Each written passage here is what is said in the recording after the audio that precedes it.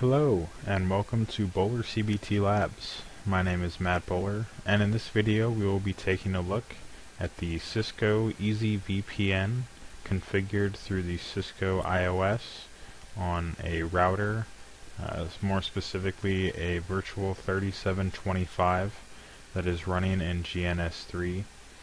And similar to the EZVPN lab that we did involving the Cisco IOS and the Cisco Workstation VPN client software, we will be essentially configuring the iOS client to reside on our branch router over here.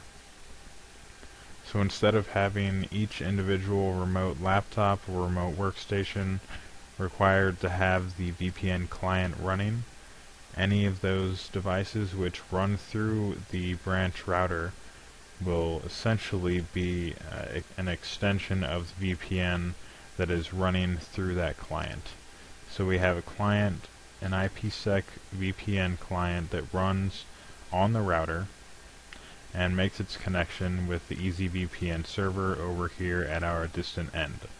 The protected network or inside network would be the 172.16.1.1 as shown in red. And we have our 192.168.0.0/24 network, on which the fast Ethernet 01 interface as well as the remote laptop device resides. So the IP addresses for those you can see both reside on that subnet.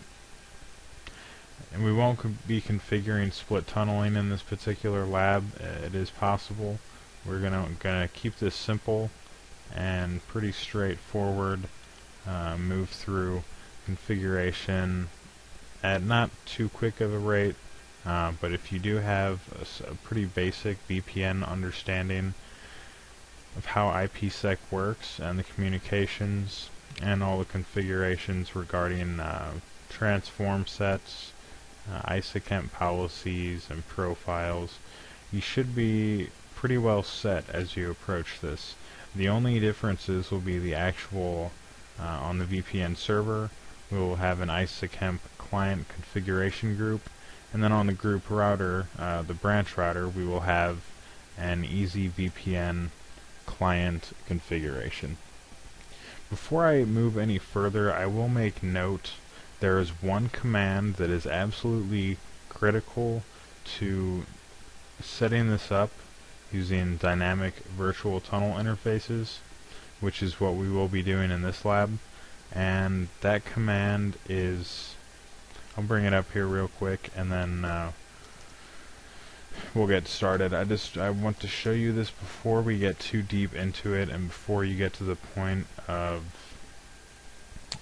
you get to a certain point in the configuration and you realize that maybe you don't have this command and you try and set it up without it and it doesn't work. Because I was there, I spent more time than I would care to admit trying to get this to work in several different ways,